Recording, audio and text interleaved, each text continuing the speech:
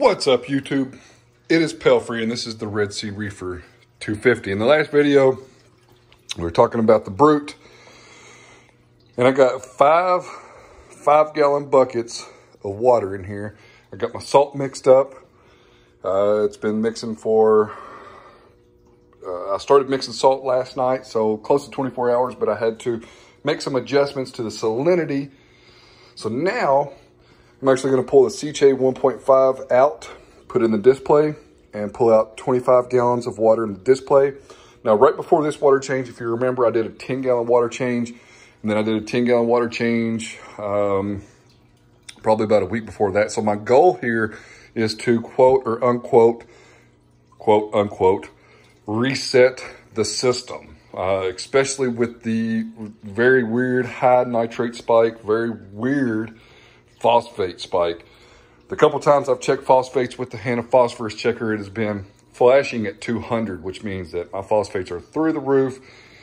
And I've lost a bunch of heads off of a coral that is near and dear to me because I've had this hammer. It was one of the first corals that I ever got. So this is going to hopefully reset the system. So I'm actually going to do this water change now. Then I'm going to fill this back up and do another 50 or 25 gallon water change. So it's 50 gallons. This display is roughly 45 gallons. Let's just say with the rock, it is 39.4. This sump will hold 17 gallons, but we'll just say for the sake of the video that this is 70 gallons total water volume. So I'm not Mike from Mass Aquariums. If you don't follow him on Instagram, you're missing out because that guy is apparently a 5-star chef. But we got some mushrooms going. I've got a whole bunch of onions going. I've got a beverage over here and some pork chops. So real quick, I do have some actual beers from Germany and then some Maker's Marks for Kentucky, some Maker's Mark that was specifically made for me. You see the Pelfrey there. Scurvy's Reef sent me this. We got a little bit of this and some Crown Royal. It's empty in a big German stein. Hang on a second. On another random shelf, we have some Evan Williams, some Jim Beam, some Russells, some Buffalo Trace, and some 1792. What do I prefer lately? Jim Beam. Back to the tank. This is how I'm going to do this. I'm going to remove the screen lid, if I can. Built it kind of snug. I forget it's a DD aquarium screen lid that you kind of custom make, and then I cut the back of it out so I can get my cords into the tank. Next, I'm going to move the chaeto over here. I'm going to turn off the chaeto 0.5. I'm going to turn off the Inkbird with the heater. And then my goal here is I'm going to drain 25 gallons. So I'm going to drain a bucket, dump it out. And then while I'm dumping this one out, I'm going to fill this bucket and do this 5 times. But I'm going to leave 2 buckets full of water here just in case I've miscalculated in any way. I will have this water to put back in the tank.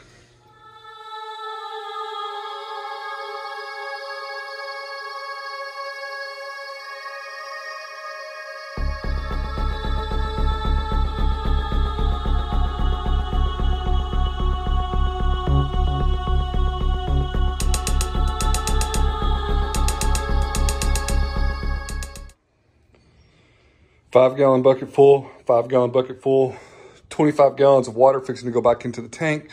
So you can see that that's about half of the display.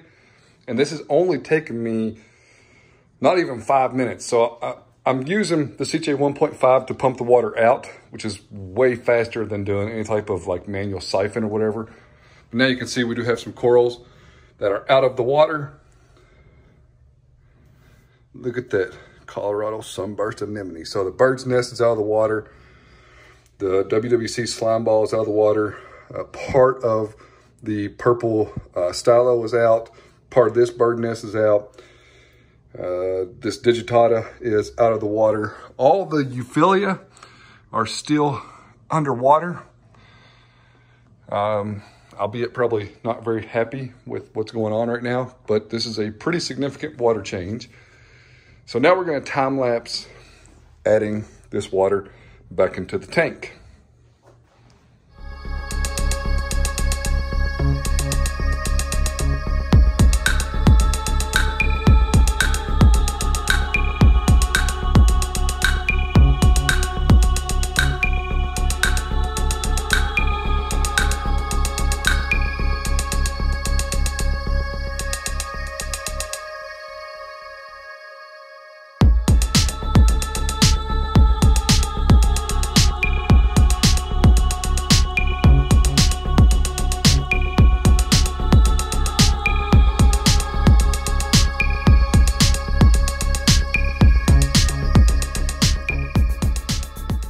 Tank is filled back up, and there is still a little bit of water left in here, which is okay because I'm going to fill this up again with RLDI water, about 25 gallons, do another water change.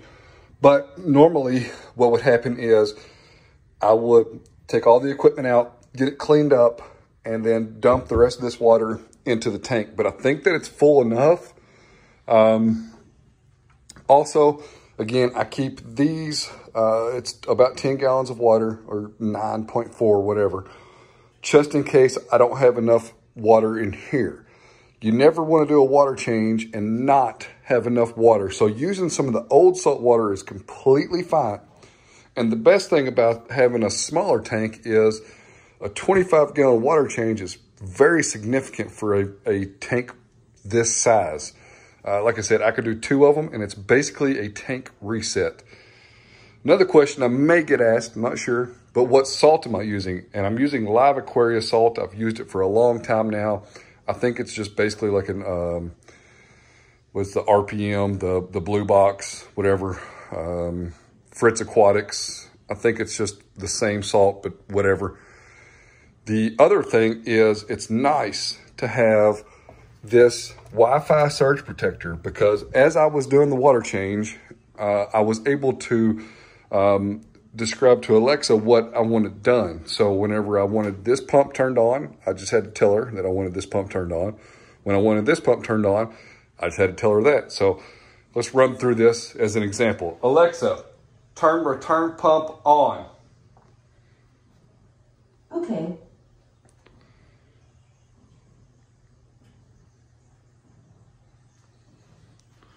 So I just heard, I believe, no?